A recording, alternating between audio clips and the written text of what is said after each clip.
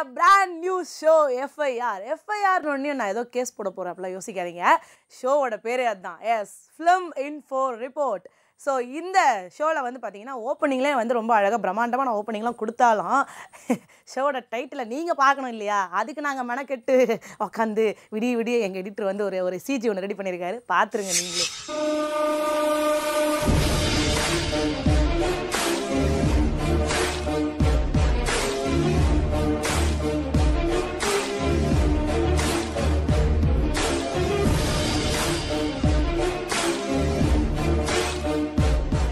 இன்னைக்கு நம்ம எஃப்ஐஆரில், அதாவது ஃபிலிம் இன்ஃபோ ரிப்போர்ட்டில், இன்னைக்கு நம்ம ஷோவில் வந்து பார்த்தீங்கன்னா நம்ம வந்து ஒரு படத்தோடைய கலெக்ஷன் ரிப்போர்ட்டை பார்க்க போகிறோம்.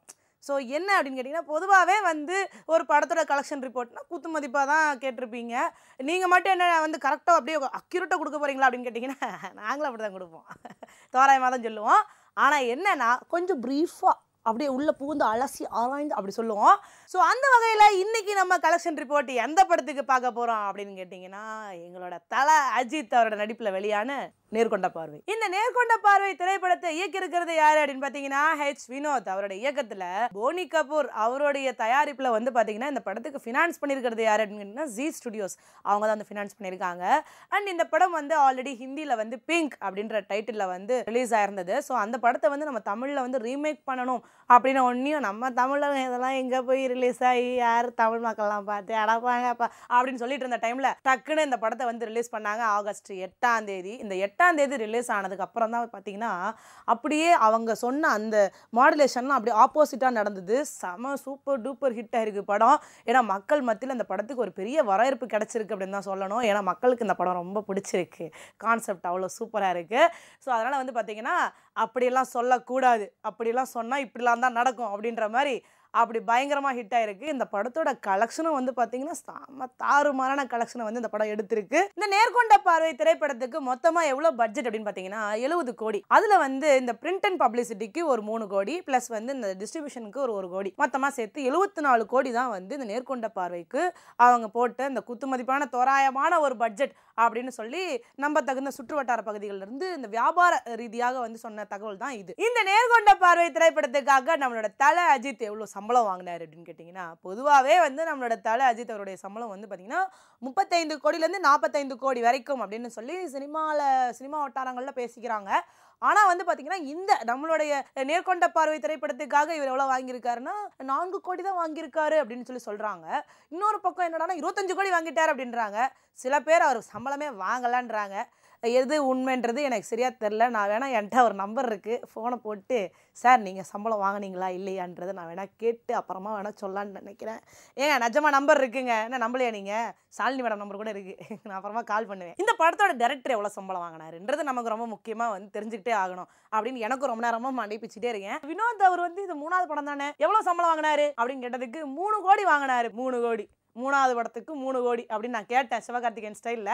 இருந்தாலும் வந்து பார்த்தீங்கன்னா 1.5 கோடி வாங்கினாருன்னு சொல்கிறாங்க. எந்த அளவுக்கு உண்மை அப்படின்றது எனக்கு தெரில. வினோத் சார், அடுத்த படத்துக்கு நீங்கள் என்னை கூப்பிட்டீங்கன்னா நான் உண்மையை சொல்லுவேன் கண்டிப்பாக. சரி, ஓகே. இன்னொன்று வந்து பார்த்தீங்கன்னா அந்த படத்தோடைய ஹீரோயின் நித்யா பாலன் சார், அவங்க தானே அது, ஐயோ டட்டி பிக்சர், அவங்க வந்து பார்த்திங்கன்னா அந்த படத்தில் ஃப்ரீயாகவே நடித்தாங்க அப்படின்னு சொல்லி சொல்கிறாங்க. சம்பளம்லாம் எதுவும் வாங்கலை. அது வந்து பார்த்திங்கன்னா ஸ்ரீதேவி மேடம்காக வந்து அவங்க வந்து ஃப்ரீயாக வந்து நடித்து கொடுத்தாங்க அப்படின்ற மாதிரி சொல்கிறாங்க. இருந்தாலும் அப்படிப்பட்ட ஒரு பரந்த மனசை நம்ம வந்து கண்டிப்பாக பாராட்டியே தீரணும். இந்த படத்தோட மியூசிக் டைரக்டர் யுவன் சங்கர் ராஜா, அவர் எவ்வளோ சம்பளம் வாங்கினார் அப்படின்னு பார்த்தீங்கன்னா அவரும் ஒரு 1 கோடி ரூபா வாங்கியிருக்காருன்னு நினைக்கிறேன். அவர் ஒய்ஃபை பற்றி அவரே பாட்டு பண்ணதுக்கு எதுக்கு அவர் 1 கோடி ரூபா கொடுத்தாங்க அவருக்கு? திரும்ப வேணால் வாங்கிடுவோமா? அடுத்து அவருக்கு தான் ஃபோன் பண்ண போகிறேன். இந்த படத்தை வர்த்தக ரீதியாக பார்த்தீங்க அப்படின்னா தமிழ்நாடு தேட்டர்கள் ஷேரை வந்து பார்த்திங்கன்னா ரொம்ப காஸ்ட்லியாக வந்து போனி கபூர் அவர்கள் சொன்னதுனால யாருமே வந்து வாங்க வரல. அதுலேயும் வந்து பார்த்திங்கன்னா நம்மளுடைய தல அஜித் அவர்கள் 45 மினிட்ஸ் தான் வந்து இதில் வராரு. அதனால வந்து இவ்வளோ காஸ்ட்லியாக இருந்தால் நாங்கள் எப்படி வாங்குறது அப்படின்னு சொல்லிட்டு வாங்காமல் கொஞ்சம் பேக் வாங்கினாங்க. அதுக்கப்புறம் பிக்சர்ஸ் அவங்க வந்து வாங்கி டிஸ்ட்ரிபியூட் பண்ணும்போது 45 crores வந்து இந்த படத்தை வந்து வாங்கிட்டாங்க. ஸோ அப்படி வந்து வாங்கி இந்த படத்தை வெற்றிகரமாக வெளியிட்டுட்டாங்க. நேர்கொண்ட பார்வை திரைப்படத்தை வந்து பார்த்திங்கன்னா கேரளா ரைட்ஸ் வந்து 1 கோடிக்கும், கர்நாடகாவில் வந்து 2 கோடிக்கும், தெலுங்குல வந்து பார்த்திங்கன்னா 1 கோடிக்கும் வந்து கொடுத்துருக்காங்க. அதில் வந்து பார்த்திங்கன்னா தெலுங்குல வந்து இந்த படம் அதிகமாக வந்து மூவ் ஆகலை. ஆமாம், அதாவது அஜித் ஃபேன்ஸ் வந்து பார்த்தீங்கன்னா அங்கே அதிகமாக இருந்தாலும் கூட இந்த படம் வந்து அவ்வளோ அங்கே வந்து மூவ் ஆகலை. இந்த படத்தோட satellite rights, digital rights, audio rights, Hindi dubbing rights இது எல்லாத்தையுமே வந்து பார்த்தீங்கன்னா RajTv வந்து வாங்கிட்டாங்க. அதுலேயும் வந்து பார்த்தீங்கன்னா போனி கபூருக்கு எவ்வளோ கொடுத்து வாங்கியிருக்காங்கன்னா 42 crore கொடுத்து வாங்கியிருக்காங்க. ஸோ அதனால வந்து பார்த்தீங்கன்னா இதுக்கப்புறம் எல்லாமே வந்து RajTvக்கு தான் போய் சேரும். இந்த படத்தையும் அவங்க வாங்கிட்டாங்க. மொத்தமாக இந்த படத்தினால வந்து பார்த்தீங்கன்னா போனி கபூர் எவ்வளோ சம்பாதிச்சிருக்காரு அப்படின்னு நம்ம வந்து ஒரு கால்குலேட் பண்ணி பார்த்தோம் அப்படின்னா, ஆல்ரெடி நான் சொன்னேன் தியேட்டர் ரைட்ஸ் வந்து பார்த்தீங்கன்னா ஆல்ரெடி ஒரு 41 கோடி வந்து போச்சு. அதுக்கப்புறம் வந்து கேரளாவில் 1 கோடி, கர்நாடகாவில் 2 கோடி, தெலுங்கில் 1 கோடி, அதெல்லாம் தாண்டி அதுக்கப்புறம் இந்த RajTv கொடுத்த 42 கோடி, இதெல்லாம் சேர்த்து பார்த்தீங்கன்னா ஒரு 88 கோடி. 88 கோடினா அவங்க பட்ஜெட் வந்து பார்த்தீங்கன்னா ஒரு 74 கோடின்னு வச்சுக்கோங்க. அதில் வந்து இப்போ 88னா ஒரு 14 கோடி இவருக்கு ப்ராஃபிட் ஆச்சே. அப்பா பயங்கரமாக சம்பாதிச்சிருக்காருப்பா. சரி, இதெல்லாம் வந்து போனி கபூர் அவருக்கு வந்து ஒரு பக்கம் ப்ராஃபிட்டாக இருந்தாலும் இந்த படத்துடைய கலெக்ஷன் எவ்வளோ அப்படின்னு பார்த்தீங்கன்னா, அதாவது படம் ரிலீஸ் ஆகி 4 நாட்கள்லேயே வந்து பார்த்தீங்கன்னா 45 கோடி கலெக்ஷன் பண்ணியிருக்கு. அதுக்கப்புறம் ஒரு வாரத்தில் 55 கோடி கலெக்ஷன் பண்ணிச்சு.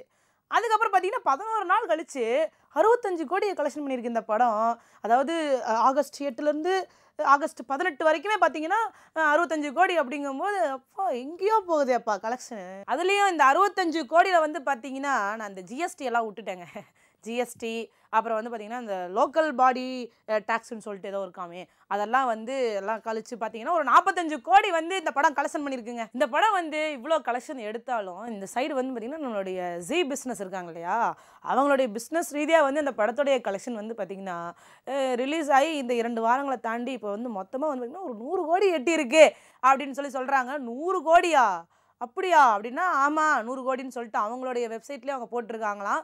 இதெல்லாம் தாண்டி அமெரிக்கா, யூஎஸ், யூகேன்னு வேறு அங்கே வேறு வெறித்தனமாக வெற்றிகரமாக வேறு ஓடிக்கிட்டு இருக்கு.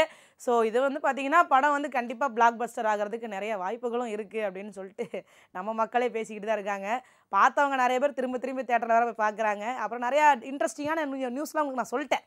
படத்துக்கு வந்து எவ்வளோ செலவு பண்ணாங்க, யார் யார் எவ்வளோ வாங்கியிருக்காங்க இந்த படத்துக்கு, அப்புறம் இந்த படத்தில் எவ்வளோ ரைட்ஸ்க்கு வெளில கொடுத்துருக்காங்க, அதுக்கப்புறம் நம்ம போனி கபூர் எவ்வளோ வாங்கியிருக்காரு, மொத்தமாக எவ்வளோ சம்பாதிச்சிருக்காருன்றதெல்லாம் சொன்னேன்.